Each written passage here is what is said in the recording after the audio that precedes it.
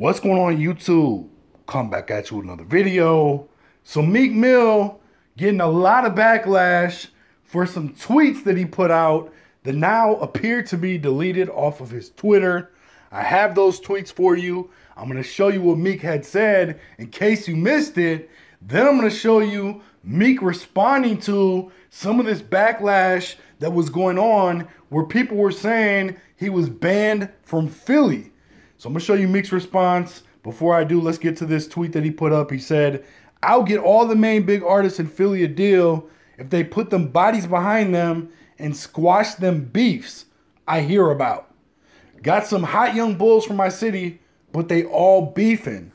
Then Meek goes on to say, "But that's just the idea, but I'll push through with my city if y'all make it thing. It's like 5 clicks that's talented, but they deep in and get the most attention when they beefing." So Meek put that up. A lot of people out there blasting Meek. Now Meek is responding to these people who are saying he's banned from Philly. Meek says, "We run the hood. The fuck is you saying?" So I saw Meek also had another interesting tweet that he had up. He actually just put this up. Meek saying that he's deactivating till Friday when he's got music out. So Meek Mill dropping some new music. He's getting a lot of attention for these comments that he made right before this music is coming out. It's definitely kind of interesting. Let's go back to this tweet, though, where Meek Mill is saying they run the hood, and see what people in the comments are saying. This person said, "You capping. Bet you can't walk through Philly right now. There is no hood you run, Meek. Let's be real now." This person said he ran whole Philly, LOL. Let's keep going. "You too old, bruh, LOL. Let them young dudes run it.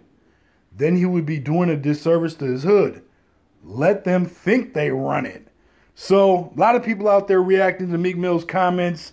I want to know what you think. Did Meek Mill say something wrong by what he said? Is he doing the right thing? Are people just tripping? I want to know what you think. Leave some feedback. Hit the like, subscribe, share. Make sure you ring the notification bell if you're subscribed too, so you get updates on all my future videos when they drop.